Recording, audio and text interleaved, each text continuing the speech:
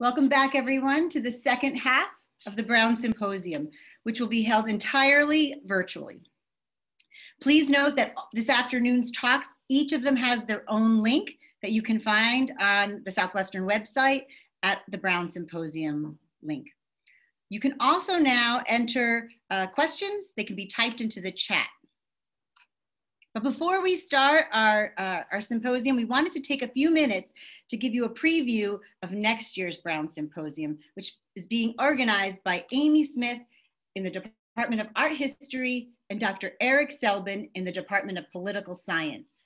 Kim and Eric, want to tell us a little bit about it?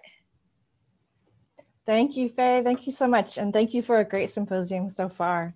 So my name's Kimberly Smith. I'm professor of art history and holder of the Margaret Root Brown Chair in Fine Arts. And I'm Eric Selbin. I'm a professor of political science, and I'm the holder of the Lucy King Brown Chair. And we're just going to give you, Eric and I are co-organizing next year's symposium, which is happening in 1 year instead of 2 because the schedule got thrown off a little bit. And we're just going to give you a very brief preview. I'll just read it right here. Our theme for the 2023 Brown Symposium is Radical Imagination, Art, and Social Change. We are grounding this symposium in the idea that art is a potent vehicle for identifying, imagining, and articulating a more just world. Although art has and can function powerfully as protest and as critique, for this symposium, we wanted to invite our participants and our communities to think about the world-building potential of art. Beyond acting as a vehicle for dissent and resistance, how can art forge room for equity, justice, and a different vision of what is possible? The symposium and its accompanying exhibition will include artwork, artists, and scholars who speak to the capacity art has had in the past and continues to have in the present to help us imagine and realize these futures. We hope to see you there. Thank you so much. It sounds very exciting. I can't wait to, hopefully it'll be a normal symposium in real life, all of it. So our first speaker this afternoon is Dr. Amy Muise, and she'll be introduced by our very own Dr. Erin Crockett, Associate Professor of Psychology at Southwestern University, and she's sitting right here next to me.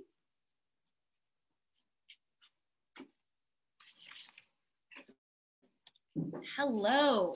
I am honored to introduce to you a true star in the field of close relationships, Dr. Amy Muise. Dr. Muise is an associate professor at York University in Toronto, Canada, and the director of the Sexual Health and Relationships Lab.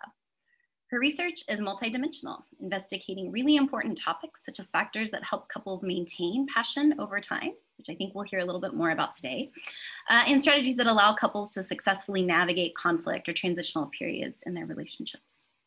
Dr. Muise is perhaps best known for her research on how couples can have more fulfilling sex lives. This research received worldwide recognition and press coverage when in 2015, she published a paper that suggested, yes, sexual frequency does predict relationship satisfaction, but once a week is frequent enough. In many ways, Dr. Muise has transformed the way our field studies sexual intimacy. Not only does she have a prolific publication record, publishing over 70 articles in the last 15 years, she is also well respected for ecologically valid methods, such as doing dyadic data collection and longitudinal work. This type of work is really time consuming and it makes her publication record even more impressive. But that type of work is also really important for moving this topic and our understanding of these things forward. It is perhaps not surprising then that she's amassed an impressive amount of grant funding over the past years and won a number of research awards. One that's really close to my own heart, in 2018, she received the Carol E. Rusvold Early Career Award for Relationship Research. At the start of my career as a relationship researcher, I sat at a conference where I heard Dr. Lisa Diamond, who many of you heard speak this morning, challenge our field to move beyond an understanding of sexual intimacy that really just measured sexual frequency. Instead, she challenged us to ask more sophisticated and nuanced questions around the psychological and motivational climate of sexual intimacy. And in many ways, Dr. Muise's work does just that. I am so excited to hear what you're going to share with us. So please join me in welcoming Dr. Amy Muise. You can just Erin, thank you so much for that incredibly kind introduction. I'm thrilled to be here, and I was at that same talk you described with Lisa Diamond, and it was hugely influential for my line of work. So I'm honored to be in this symposium with her and the others, and to be able to share some of my work with you today.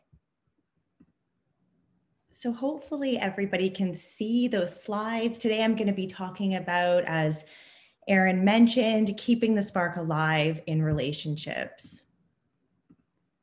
And I wish I could be giving this talk to all of you in person, but I'm very happy to be joining you, at least virtually. And I want to start by acknowledging the land that I'm joining you from today, and the land on which I've conducted the work that I'll share with you. So I want to acknowledge York University's presence on the traditional territory of many Indigenous nations, and it's now home to many First Nation, Inuit, and Métis communities. So I want to honor this land and express my gratitude to live and work here. Now, one of the questions that I've been focused on in my research is how couples can keep their sexual spark or their passion alive over time. So many couples might fondly remember those early stages of their relationship. It's well established that sexual desire, attraction, and passion tend to be high during this time. But then over time, as relationships become more familiar and comfortable, desire and passion tend to fade. And although couples can remain quite close and connected despite this, declines in desire are not inconsequential for relationships. People who report lower desire for their partner, they tend to feel less satisfied, and they have more thoughts of leaving their relationship. And the maintenance of our romantic relationships matter. So I'm a social psychologist and a relationship scientist, and I've focused my research on understanding how people can maintain happier and more fulfilling relationships. And I think this is important because one of the most robust findings in both social and health psychology is that our social relationships are a powerful predictor of our health and well-being, especially our romantic relationships. So being involved in a satisfying romantic relationship is an even stronger predictor of how long people live than other factors that we more commonly think of as being associated with mortality, things like smoking, alcohol consumption, or obesity. And much of my work has focused on the role of sexuality in relationships. So maintaining a sexual connection with a romantic partner is also important, in part because it can have these broad implications for well-being. So to provide one illustrative example of this in my own work, using nationally representative data from more than 30,000 people in the US, I compared the effects of sexual frequency, so how often people have sex, on well-being, and I compared that to the association between income and well-being. So in this graph, you can see that sexual frequency is represented by that red line, and then income is represented by the blue line. And the outcome that I'm looking at here is general well-being, or like overall satisfaction with your life. So one thing that we found in this data is that the increases in well-being gained from having sex once a week compared to once a month is greater than the increase in well-being gained from making an extra $50,000 a year. Good to know. But one thing I want to point out from this work is that couples who had sex more frequently than once a week did not report greater well-being than those who reported weekly sex. So I always think of the takeaway from this finding is that it's important to try to make that time for sexual connection with your partner, but you don't necessarily have to aim to engage in sex at very high frequencies, such as those that are more characteristic of those early passionate stages of a relationship. And one of my favorite sets of findings to talk about when I discuss the links between sex and well-being is that even after accounting for numerous important predictors of health, married people who report ongoing, satisfying sexual encounters in their 70s were less likely to die in the ensuing 5 years. Again, good to know. So despite the importance of sex for relationship satisfaction and well-being, a fulfilling sex life and a high-quality relationship can be difficult to maintain. I like to show this cartoon as well. It depicts a couple where one partner initiates sex And the other asks, can we role play a couple who are too tired to have sex? And I like it because I think this illustrates this tendency for desire and sexual satisfaction to normatively decline over the course of a relationship. But more than that, disagreements about when and how frequently to engage in sex are common in long-term relationships.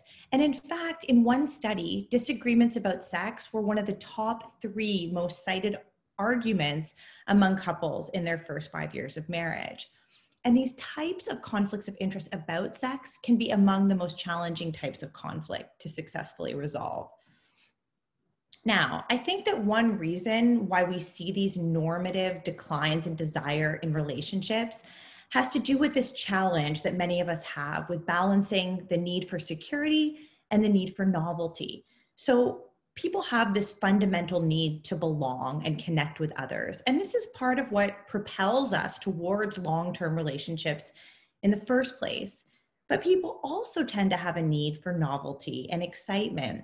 And interestingly, it's often novelty, uncertainty, excitement that promote sexual desire, but then it's things like safety and security that promote commitment. And often in long-term relationships, we want both of these things. So what trend we typically see is that desire and passion are quite high in new relationships, but then this tends to decline as people become more secure and committed to their relationships. So one of the things I've been interested in my research is in understanding how desire can be fostered in established romantic relationships. And I think one answer to this question is considering how some novelty and uncertainty and excitement can be injected into these secure relationships. So one theory or explanation from relationship science that's uniquely positioned to inform these types of questions is self-expansion theory. So according to self-expansion theory, we're innately motivated to broaden our sense of selves by having novel experiences, learning new perspectives, and gaining new skills. So for example, a person might expand their sense of self by traveling and seeing different ways of living, by learning about a new topic in which they were previously unfamiliar, or by obtaining new skills and abilities. But one key source of self-expansion is involvement in a romantic relationship. So self-expansion in the context of a romantic relationship represents the extent to which a romantic partner can facilitate this attainment of new resources, perspectives, and characteristics, as well as the extent to which they might provide opportunities for novelty and excitement. So as you can imagine, early in relationships, opportunities for self-expansion are numerous since partners are learning a great deal of new information about each other, and they're often having many novel experiences together. So a person in a new relationship might learn about their partner's music preferences, and then they may start to adopt some of those preferences as their own. They're often introduced to new friends and family members. They might try new different activities together, learn new things, and also gain some insight into their own perspectives and interests. Now, although these opportunities for engaging in novel experiences with a partner do tend to normatively decline over time in a relationship, research has shown that engaging in shared novel activities with a partner can revitalize some of these feelings of self-expansion, even in the context of a long-term relationship. And then this can have implications for how satisfied we feel with that relationship. So in one study, when couples were assigned to engage in a novel activity together in a lab setting, they reported higher relationship satisfaction following the activity compared to couples who did something that was pleasant but mundane. So what I've been interested in is understanding the types of self-expansion that couples might be doing naturally in their day-to-day lives and over time in their relationship. And then I'm also interested in how self-expansion might have these unique effects on the maintenance of desire and passion in relationships. So today I want to present some of the work from my research lab at York University that I think demonstrates that engaging in these self-expanding activities is one way that long-term couples might keep their sexual spark alive. And one reason why I thought self-expansion might be uniquely positioned to inform this is because self-expansion often involves some element of novelty, and we know that novelty can promote sexual desire. And then since self-expanding activities have also been shown to promote closeness and relationship satisfaction, self-expansion may be one way that couples can combine novelty and security to enhance both their sexual desire and their relationship satisfaction. So in the talk today, I'm hoping to share some research with you that makes 5 key points. So specifically, that self-expansion does play a role in the maintenance of sexual desire in long-term relationships, that desire can be enhanced through shared self-expanding experiences with a partner, that higher self-expansion can also buffer against some of the negative consequences of coping with lower sexual desire, that it's important that we balance both personal and relational self-expansion, and that differences between partners in a relationship can at times create opportunities for self-expansion. So first, when I started this line of work, I looked into self-expansion in couples' daily lives and how this was associated with desire and satisfaction over time. So this particular study included 118 couples. They were about 32 years old on average, and they'd been together for an average of 5 years. Now, this was a 21-day daily experience study with 2 longitudinal follow-ups. So essentially what this means is that both partners would independently complete brief surveys online about their relationship and their sex life for 21 consecutive days. So it was just a daily survey, and they would just sort of give us a snapshot of their relationship that day and respond to a number of different questions that we had.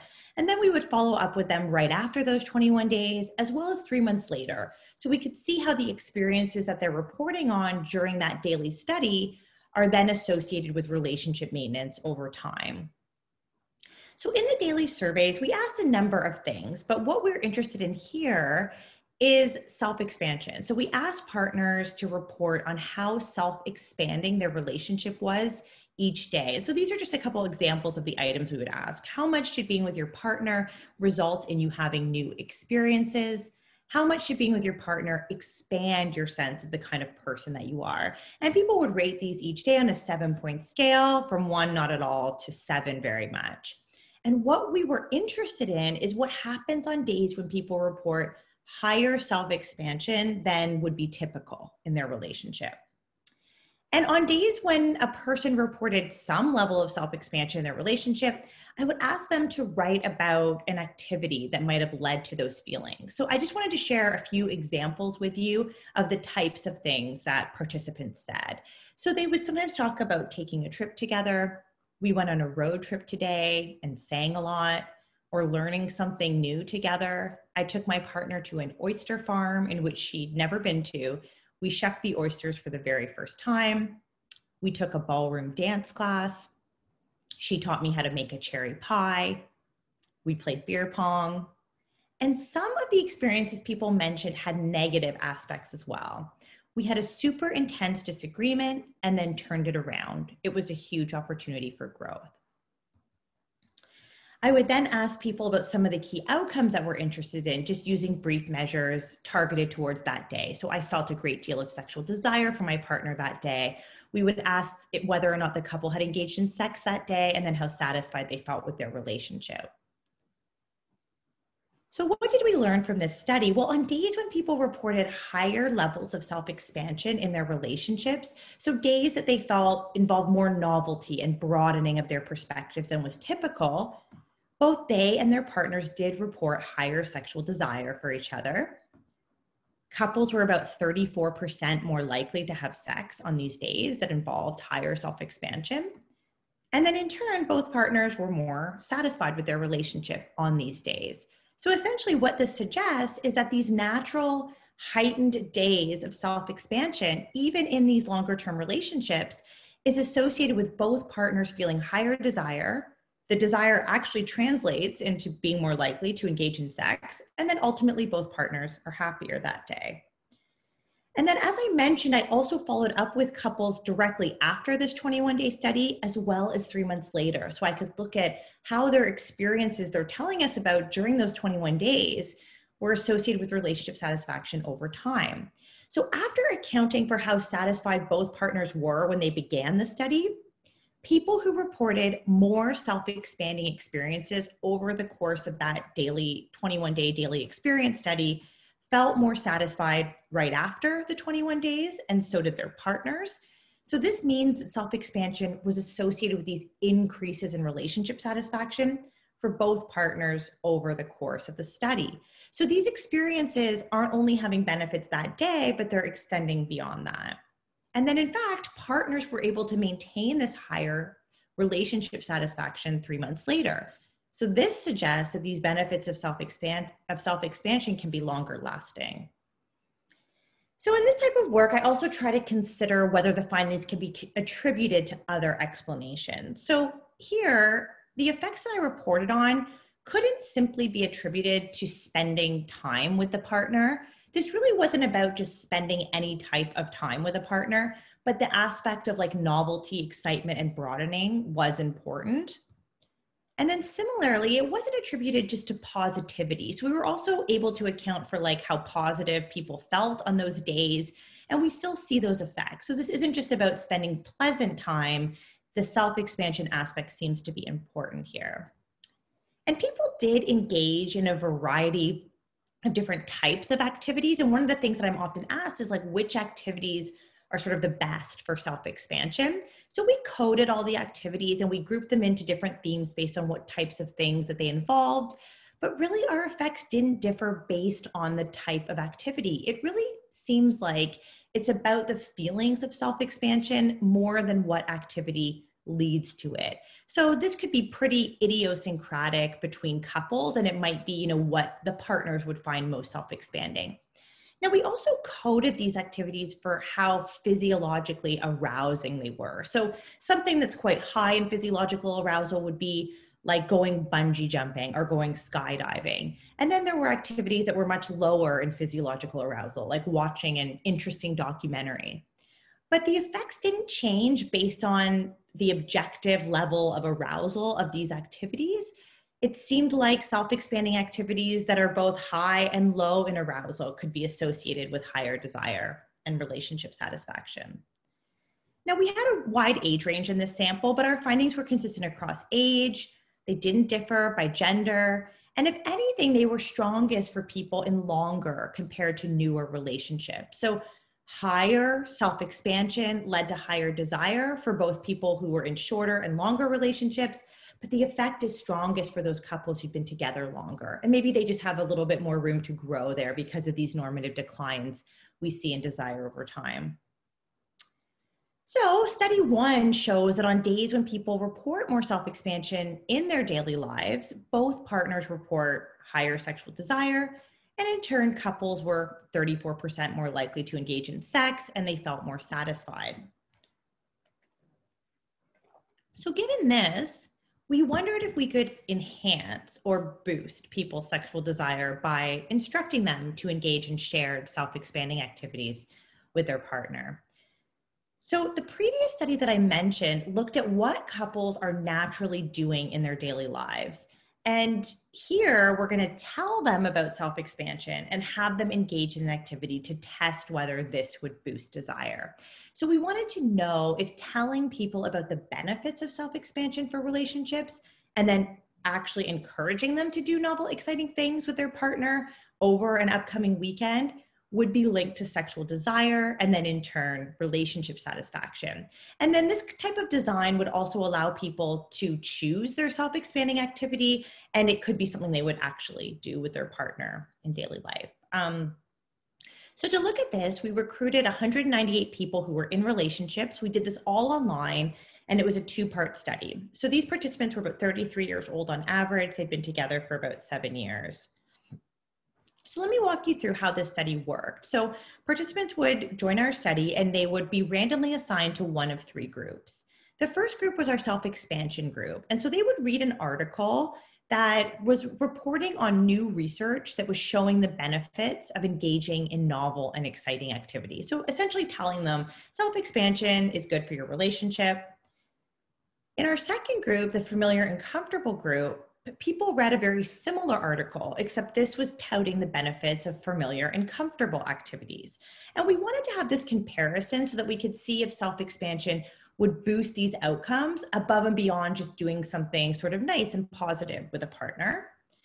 And then we had a no article control group that were given nothing to read. So to make the experiment as realistic as possible, participants in our two groups, self-expansion and familiar and comfortable, were asked to try to engage in those particular types of activities over an upcoming weekend. And then participants in our control condition didn't receive any information or instructions. They were just told that we're going to follow up with them after the weekend on a Monday. So we recruited everybody on a Friday. Two of the groups read the article. They were asked to engage in those respective activities. And then we followed up with everybody on the Monday and asked them all to kind of tell us about their weekend and how they were feeling about their relationship. So first, we just wanted to see if we were able to increase novel activities in relationships. So were the people in our self-expansion group actually going to go out and do more novel things? So we had people in each condition just rate how much they did novel things with their partner over the course of that previous weekend. And so people in our self-expansion condition, they're represented by the red bar here, they did report engaging in more novel experiences compared to both those in the familiar and comfortable group, that's the blue bar, and those in the control group represented by the green bar. So we were able to boost self-expansion, encourage people to do more novel things. But what we're really interested in is whether this would then boost desire and satisfaction. So for relationship satisfaction, people in our self-expansion group did report significantly higher relationship satisfaction than our control group. But interestingly, people in the familiar and comfortable group, they also saw this boost in relationship satisfaction. Not as much as the self-expansion group, but there was still a boost there. So, I mean, it was also good for relationships to engage in these familiar and comfortable activities. But importantly, it was only the self-expansion group that reported significantly higher sexual desire compared to the control group. There were no differences between the familiar and comfortable and the control group on their level of sexual desire. So what we did was we compared the self-expansion group to our control group, and we saw that the self-expansion group did show these boosts in desire and in turn boost in their overall relationship satisfaction. And we don't see this for the familiar and comfortable group. So this demonstrates that one reason why those people in our self-expansion group were the most satisfied after the weekend was because they experienced this significant boost in their sexual desire for their partner. But then what about sexual activity? Were they actually more likely to engage in sex with their partner? So in this study, what we did was look at the percentage of people in each of our groups who reported having sex with their partner over that previous weekend. And people in our self-expansion group were the most likely to engage in sex. 75% of them told us that they had engaged in sex with their partner over the weekend.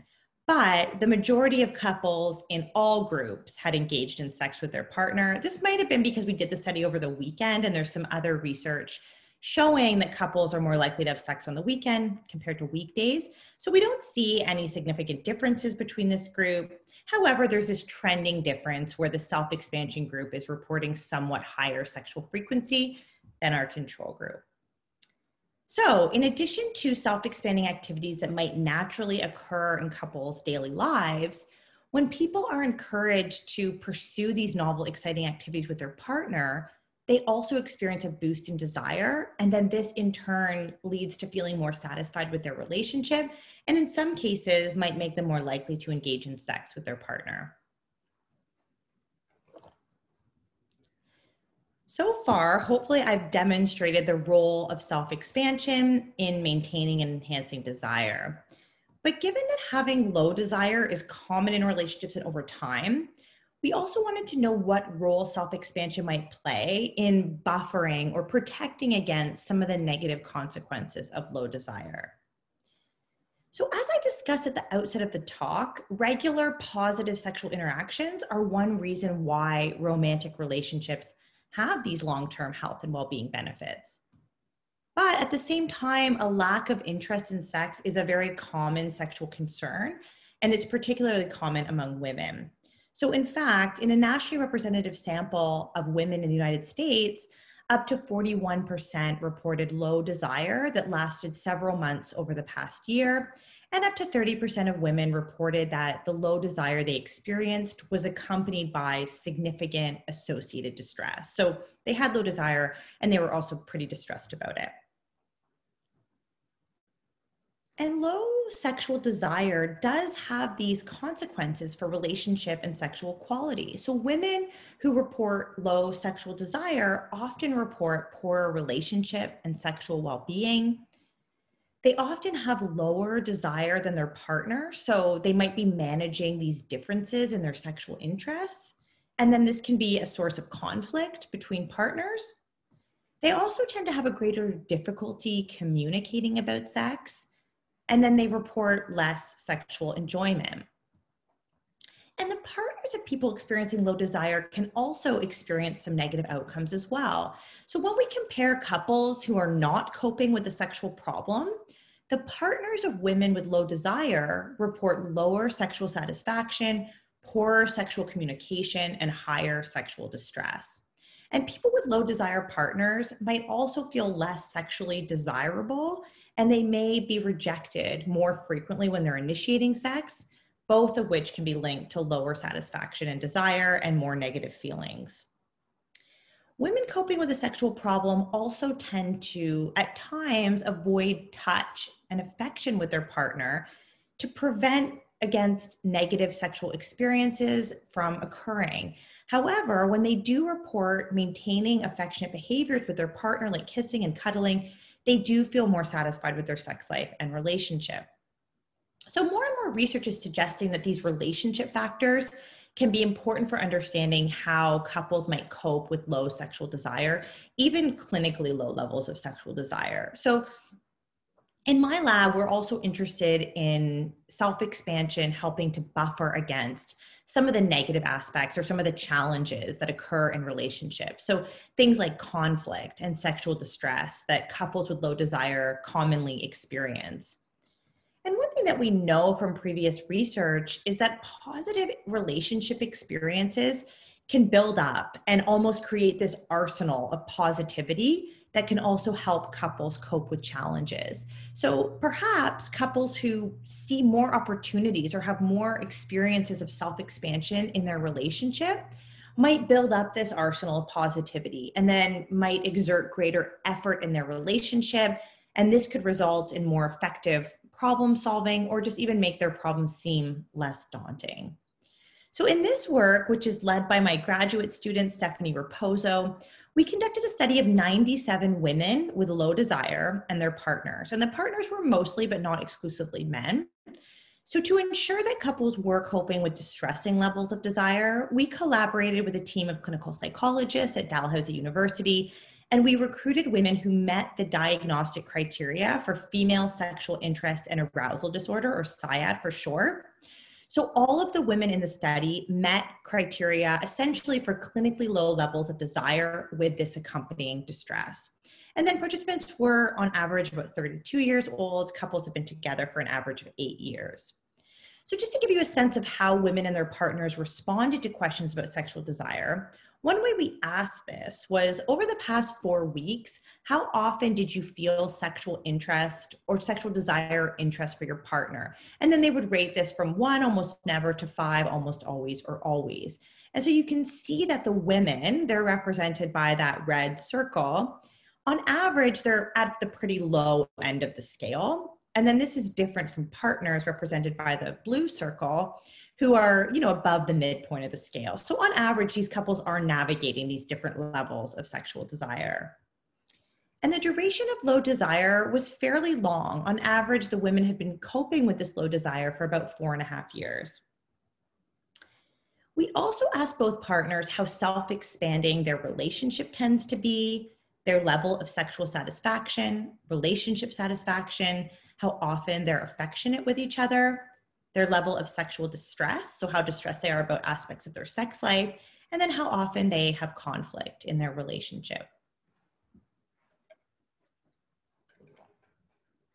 So what did we learn here? Well, the women with low sexual desire who reported higher self-expansion in their relationship did report feeling more satisfied with the relationship, more satisfied with their sex lives, They had more desire for their partner. And remember, this is in the context of clinically low levels of sexual desire. And they also reported being more affectionate with their partners. And we know that when women or couples are coping with a sexual problem, maintaining affection is a really important way to maintain relationship and sexual satisfaction.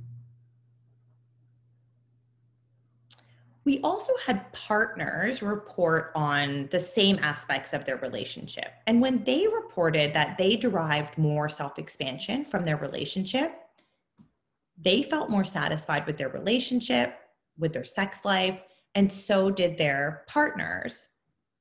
They also, when they felt, they were also more affectionate, or they saw more affection in the relationship. And then uniquely for partners, they reported lower sexual distress and less relationship conflict.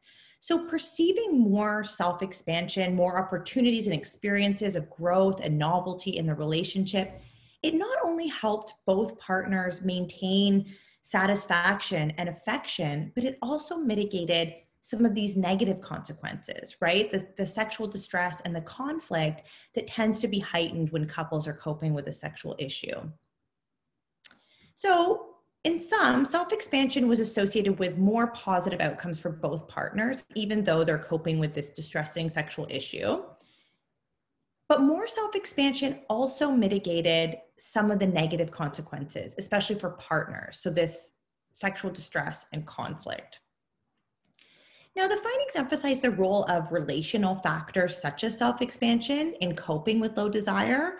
And then this could be a novel target when we're thinking about clinical interventions for couples who are coping with low desire.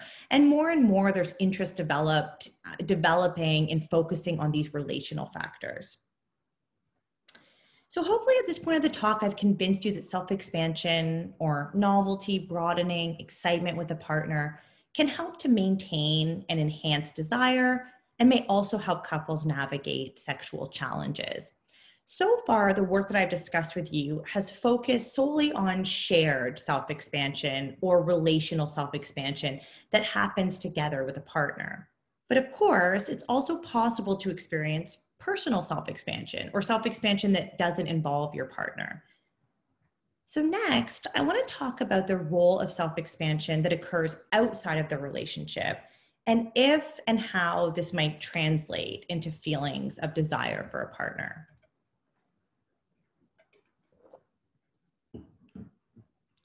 So as we've already discussed, passion and sexual desire appear to be one of the most fragile relationship elements. Pretty much all of the major theories about these constructs predict that sexual desire will peak early on in a relationship and then steadily decline over time. And in all of the work I've talked about so far, I've focused on relational self-expansion, or these shared novel activities that partners do together. And I've shown that these are associated with higher desire. Now, you may not be able to tell, but the example of relational self-expansion here is me and my partner walking on the edge of the CN Tower a few years ago. However, these types of shared self-expanding activities with a partner does require joint coordination, right? Couples might not always agree on or have the overlapping time and resources to engage in these types of experience together. So it's likely then that the majority of our personal growth experiences or personal self-expansion will occur outside of our romantic relationship. So for example, we might experience personal self-expansion at work, say giving a talk about your research, or through our hobbies. But when we set out on this line of research, we knew far less about how these types of personal self-expanding or personal growth experiences might influence the relationship. Oops.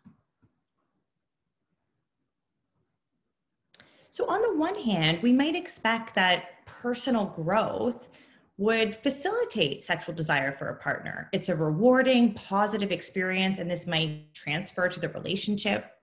Growing on a person's own might help to create space to reignite sexual desire. And in line with self-expansion theory, personal self-expansion outside of the relationship might provide new experiences and self aspects that people could then share with their romantic partner, and that could help to reignite desire. But on the other hand, a lot of personal growth outside of the relationship could cause couples to grow apart. Growing and expanding outside of the relationship could just take partners in different directions. So to test these ideas, we again conducted 2 daily experience studies, which I've told you about at the beginning of the talk. And here, couples are reporting on both their daily personal and relational self-expanding experiences. And so this personal self-expansion that happens outside of the relationship, was assessed with items like, how much did you feel a greater awareness of things? And then relational self-expansion, which is the shared experiences with a partner, was assessed as it was in the other studies. So how much did being with your partner result in you having new experiences? Now, one of the things that's cool about collecting daily experience data is that we can look at daily changes within a person. So we can look at on days when people are higher versus lower in personal self-expansion than their average. And what we found here is that when people experienced an increase in their daily self-expansion, so a day when they had more personal growth outside of their relationship than they usually would, they reported higher desire for their partner. And this appeared to be largely explained by participants both experiencing greater intimacy on these days and more positive emotions on these days. So when they experience this rise in personal self-expansion. So in other words, on days when people reported more personal self-expansion than usual, so these were these naturally occurring increases in personal growth, they would feel more intimacy and closeness with their partner. They would report more positive feelings. And then for both these reasons, they reported higher sexual desire for their partner. So this does mean that these daily increases in growth or novelty outside of the relationship are linking up with higher desire for a partner. But this type of data also allows us to look at average levels of personal self-expansion over the study. So what we can test here is whether chronic or consistently high levels of self-expansion outside of the relationship are also associated with desire. And here we actually see the opposite effect. So people who are higher in personal self-expansion across those 21 days, so those people who sustained those really high levels of personal growth, they actually reported lower desire for their partner. And then this was largely explained by these high personal self-expanders having lower levels of intimacy. So this suggested that these individuals might grow apart from their partners. And then because it's higher intimacy that's linked to higher desire, the lower intimacy that these high personal self-expanders were having was actually linking to lower desire. Now, I do want to point out though, that these personal self-expanding experiences were still positive. People reported more positive emotions when they engaged in more personal self-expansion. And we know from other work that they also tend to experience higher well-being. So this chronically high personal growth is typically good for the self, but it seems like it might be linked to lower desire or interest in a partner. So thus, while this brief increase in personal self-expansion appeared to benefit desire in relationships, doing so more chronically may have led partners to drift apart. So in our future work, we're hoping to examine how to offset some of these negative effects of chronically high personal self-expansion. So maybe helping individuals translate their individual experiences into relational ones. So maybe things like sharing or telling a partner about your personal self-expanding experiences might help those translate into positive outcomes for the relationship as well. And we think this is especially important because we don't want to tell people not to engage in personal growth. There's lots of benefits to doing so, but it seems to be more about balancing this personal growth and also experiences of relational growth. So therefore, although relational self-expansion seems to have these consistent benefits for relationships, personal self-expansion can be both beneficial as well as a source of drifting apart if done chronically. So suggesting that balancing both personal and relational self-expansion might maximize the benefits. Now, finally, I want to discuss some brand new research showing that differences between partners in a relationship can provide opportunities for self-expansion. So in a new line of research, which is led by my former graduate student, Alexandria West, we've been investigating opportunities for self-expansion in intercultural relationships. So intercultural relationships are relationships in which partners have different cultural backgrounds.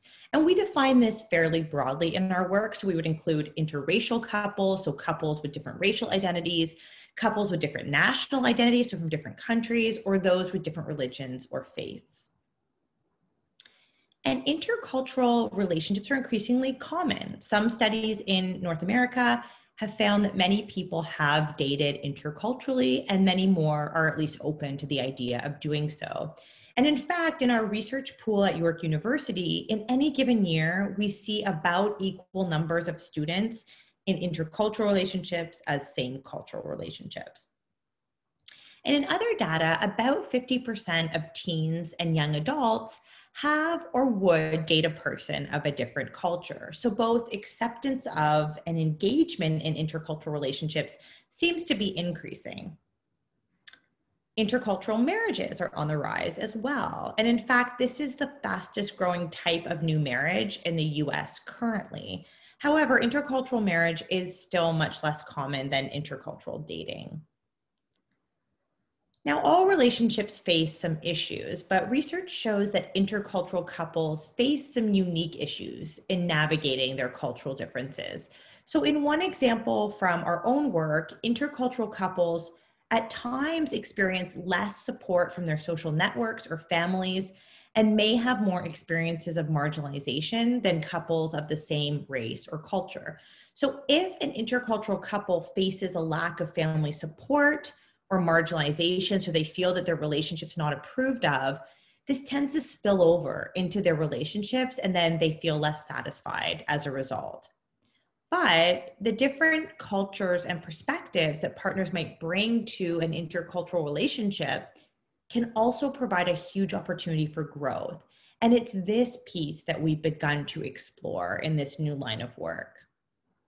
So in two studies that are part of this ongoing project, one in which we've recruited people who are in intercultural relationships, and the other in which we've recruited both members of intercultural couples, we asked them about the degree of cultural sharing that happens in their relationship. So what we mean by this, or this is the extent of open and supportive communication that happens in the relationship about partners' cultures and their cultural differences or similarities.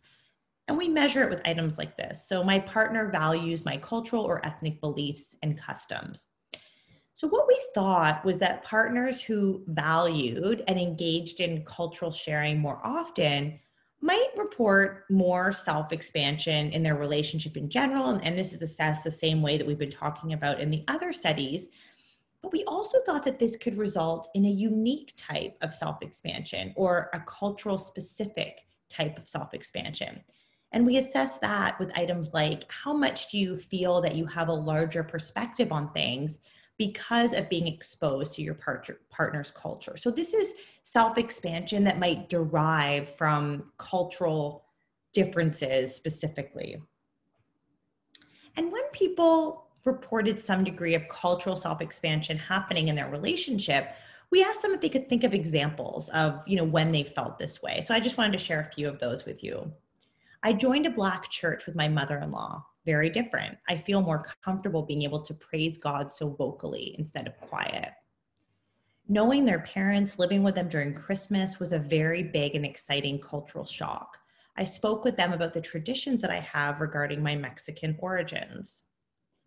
Visiting my partner's hometown gave me perspective on who I am as a person and on my own cultural upbringing.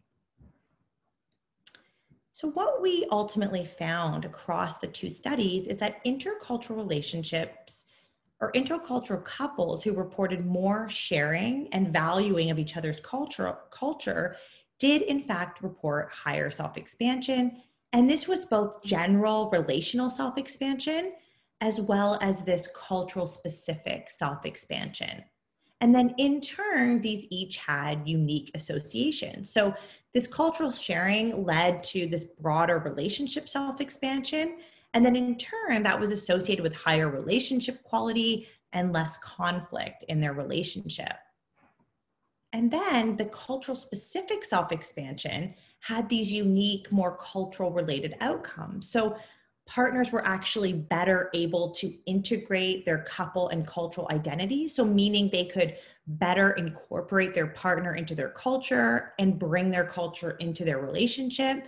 And we know from other work that, this type of integration is important for relationship maintenance of intercultural relationships. This was also associated with partners reporting more cultural self-awareness, so they could better understand how their culture had influenced them. Now, one approach to cultural differences that we sometimes hear about is to pretend that they don't exist, ignore them, or take this colorblind approach where we claim not to see racial or cultural differences. But this work and a lot of other research is suggesting that that's not helpful, and instead valuing and sharing these cultural differences can provide unique opportunities for growth and for greater self-awareness. And although intercultural couples can experience some unique barriers in their relationships, often from external sources, intercultural relationships can also provide these unique opportunities for self-expansion when couples are able to discuss and engage with their cultural differences. So I hope today that I've been able to convey the potential of romantic relationships for providing opportunities for novelty and self-expansion, and that if pursued, self-expanding experiences can help couples maintain or ignite that sexual spark that so often fades over time, and that these positive experiences can also help couples manage challenges, that personal growth is also important and might have benefits when it occurs alongside relationship growth, and that at times our differences can create these unique opportunities for growth. And ultimately, that self-expansion is one way that couples can keep their spark alive over time. So research is certainly a team sport, and this work is a result of many collaborative relationships. So these are the key members of the research team who've contributed to the work that I presented today. And I also want to thank my lab, the Sexual Health and Relationship Lab at York University, for just making my job so enjoyable. And thanks to all of you for listening. I am thrilled to be a part of this, and I really look forward to hearing what questions you have today, but also invite you to reach out to me after the talk if you want more information about this work. So thank you all so much. Thank you so much, Amy, for a very informative and useful practical talk.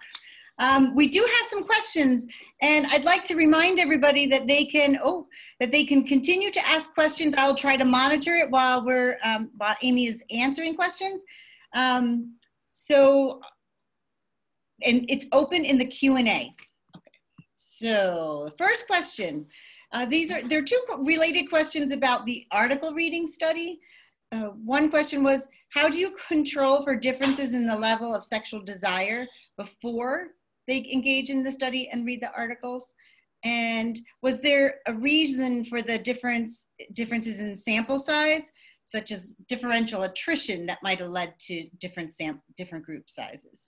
Oh yeah, those are great questions. So the first question, there's sort of two things that we can do, right? So we do random assignment. So people are randomly assigned to those different groups. And the idea there is that there's going to be no differences to start with across those groups. So what we can do is we usually ask about desire and a number of other things before we give them the article and ask them, give them their instructions. So we know that the groups all started with similar levels of sexual desire on average. So any boost that we're seeing, we're hoping, we hope we can attribute that to our manipulation, but we also know their level of desire. So we could even control for each person's initial level of desire, and then we would still see these boosts. So, that's something that we do so that we can try to be more confident that it has something to do with our manipulation and not just to like higher desire people kind of being in the self-expanding group already. Yeah, so the different numbers of participants in each group, it's partly due to attrition, but the biggest reason is that we have additional manipulation checks for people in the experimental group. So if people were in our self-expansion or familiar and comfortable group, we ask them more like attention questions to make sure that they actually read the articles and things like that. And of course, there's always a percentage of people who don't follow the instructions, and we would remove them from our sample. But in the no article control, they didn't have anything to read and they didn't receive any instructions. So they didn't get those same manipulation checks about whether they were, paying attention. So we had other ways of making sure that they were good, high quality participants, but that's why we have some different numbers across those groups. I think that's what the question was referring to, right? Yeah. Okay, another question was, were you able to work with any same gender couples? Yeah, so I should have mentioned that. We always very typically recruit inclusively. So we invite all couples to participate in our studies unless we have very specific requirements. So within those samples, there would be anywhere from 5 to 10% of representation from same gender couples. So I should have reported that more clearly, but we are inclusive in most of our samples. Okay, another question is, today you focused on romantic relationships and self-expansion. Are there any implications for other types of relationships, such as friendships? Yeah, that's a great point. I mean, as relationship researchers, we've really focused on our romantic relationships, like over-focused. And I'm not actually sure the extent to which there's been research on friendship self-expansion, although I suspect you would see very similar things. The even personal, a lot of those personal self-expanding experiences, they weren't necessarily solo experiences. They were just outside of the relationship. So certainly a percentage of those experiences would have involved, doing things with friends, engaging in hobbies with friends. And just like our romantic relationships, our friendships are also a source of self-expansion without question, right? When we develop new friendships, we also learn new things, maybe get exposed to new hobbies. So there hasn't been as much empirical work done on friendships. I mean, if there's people out there that are looking to get into this field, that is potentially an untapped area, but I suspect that you would see a similar thing where higher self-expansion from friendships would also be associated with these like positive outcomes in those relationships as well. Awesome. Another question that we have is, how much of the self-expansion activities are causing just positive feelings and well-being, and it's really about anything that makes you feel positive or increases well-being could act as a... Yeah, we really wanted to look at that because when you see some of the examples, I think sometimes they just seem like, things that couples might do, they're positive.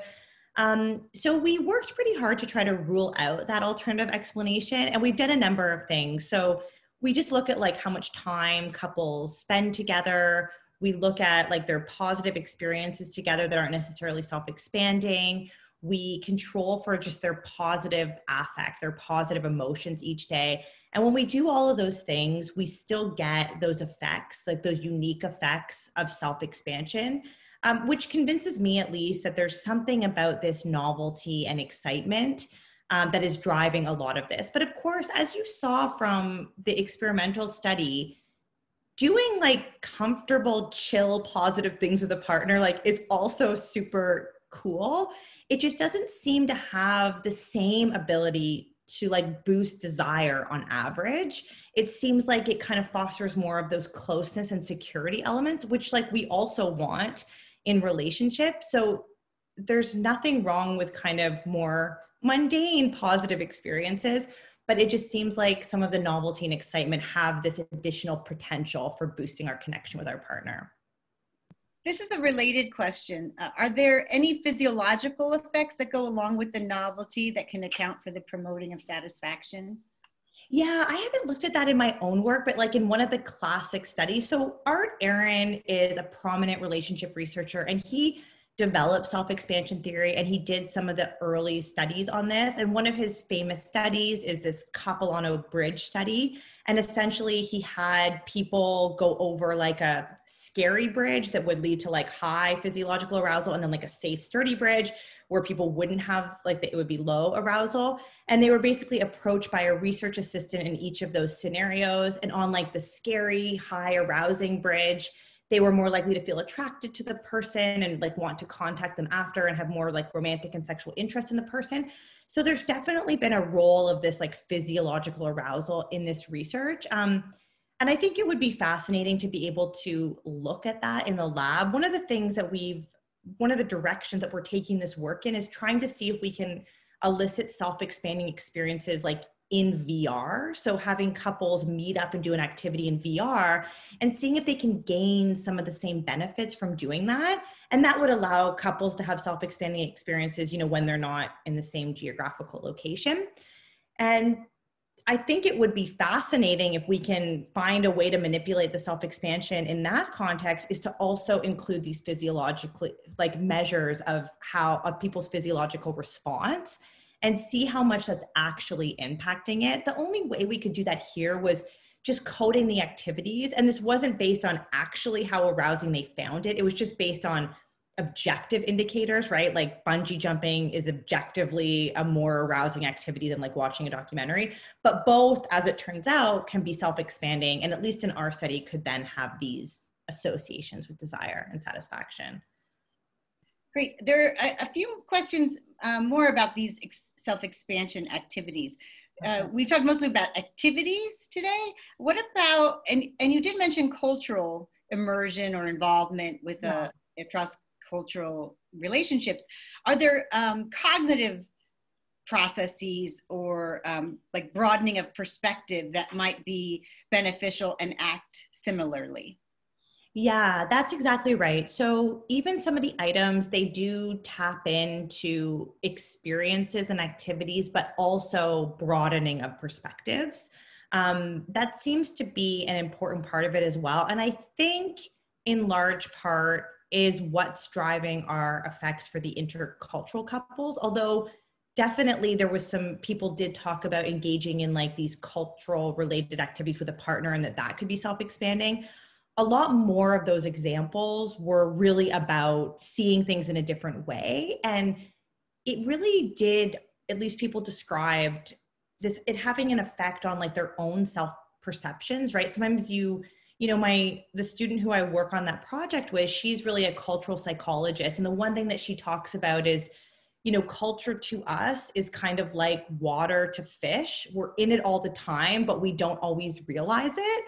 And so I think sometimes through having these experiences, whether it's with a romantic partner or other people that you're meeting with different cultural backgrounds or perspectives, it's giving you a new perspective and also kind of making you reflect on your own experiences and, what might be pretty culturally situated that you might not have thought deeply about before. So I definitely think the broadening of perspectives is a big part of it, and actually probably a reason why the arousal doesn't matter a lot, because I think some of those broadening of perspectives, I think a lot of us have had those experiences, they can be pretty impactful, and it's not that, it's not physically intense, but it's, it shifts our perspective, and those things can, I think, be pretty powerful when they happen. So I definitely think that's an important part of it. Awesome. There were a couple questions about different kinds of couples. So one question came up, and you can answer them separately or together about what you know. Couples who are low income versus high income couples, or people in open relationships or polygamous relationships versus monogamous relationships. Are there patterns or similarities or differences with those couples, those types of couples? Yeah, that's such a great question. So as far as we can tell, the question about the income is an important one, right? Because, I think going into this, one of the things I thought was, what are couples going to report in their daily lives? And is this going to be like, I've got to go on the European vacation, or, I've got to do this extreme adventure sport or something like that. And, you know, I was really surprised to learn that a lot of these day-to-day self-expanding activities that were having this impact were things that were very easy to do in daily life. So a lot of them did not involve having to have a lot of money or a lot of resources. I think couples could do this. And in our samples, we don't really see differences like based on income, education, but I will acknowledge that we don't have good representation in a lot of our samples in relationship research of like lower income couples. And there is a trend toward moving to this because we do know that some of the associations that, you know, relationship researchers find fairly robustly are different when we then look at couples who are lower income or lower socioeconomic status. So I think that is an important question. From what I can tell from this work, the self-expand, maybe there's some activities that might look different if we look at couples, you know, across like age and income, what they do to self-expand, there might be some differences in that, but I think the associations with the outcomes are fairly consistent from what we can tell. I do also do work on consensually non-monogamous relationships. We haven't actually looked at self-expansion in the context of those relationships, but I think it would be fascinating. And I think one really interesting question would be to see if people are deriving these additional self-expanding opportunities, you know, from their various partners. And also, you know, one of the things I've been really interested in thinking about consensually non-monogamous relationships is whether something that's happening in another concurrent relationship can then have benefits for the primary relationship or one of the other relationships. And we've seen this in other domains, like around sexual fulfillment. You know, having sexual fulfillment in one relationship can have benefits for another concurrent relationship, which I think is really interesting. And I think, you know, this area of research is really moving towards like understanding these processes in terms of like what maintains satisfaction in this context of consensual non-monogamy. And I can only imagine that self-expansion plays a role in some of that, and that maybe, you know, there's like a little bit of work on something that is referred to as like new relationship energy. So when people get into a new relationship in the context of consensual non-monogamy, they sort of experience some of those heightened desire and, you know, passion feelings that we know are characteristic of most new relationships. And then the idea is that that can also translate into the other existing relationships and kind of charge those relationships as well. I haven't seen a good empirical test of that idea, but I think self-expansion would potentially have a role in that. It would be super fascinating to explore. There's a question just in general about social media and the impact of communicating in social media or through various different media. Does that have an impact? I think they're interested in just like secure relationships or maybe enhancing relationship satisfaction or actually detrimental. Yeah, that's a good question. I have another line of research on social media and relationships that, you know, is a little bit older. And, you know, I feel like social media has changed so much since I was doing this work. But we certainly did when Facebook initially became popular, for example, we did see that when people spent more time on it, they were more likely to be exposed to like unknown things about their partner that could trigger jealousy. And this sometimes kind of had a pattern where then you would like look for more information. You know, so I think there is that when you have this online presence and, you know, you have this wider exposure that can sometimes create like new unique threats for relationships. But, you know, these social media sites are also a place where people, you know, share things about their relationship, right? They, you know, can put up a relationship status or like pictures with a partner and those kinds of things. And we have shown that that can be linked, at least back in the day before Facebook is what it is now, could, you know, was linked up with like relationship satisfaction and commitment. So I think it's kind of a new way that we're exploring these things, but, you know, it's constantly changing. But I think it's an interesting direction to think about because we are experiencing more and more of our social relationships online. Thank you so much, Amy. I really enjoyed, hopefully everybody enjoyed the Q&A and got their questions answered. We are now about to take a break for about 15 minutes or so. And remember, everybody, that you need to click on the next link for David Buss's talk to participate. And we'll be there in about 15 to 20 minutes. Thank you, everybody. Thank you so much.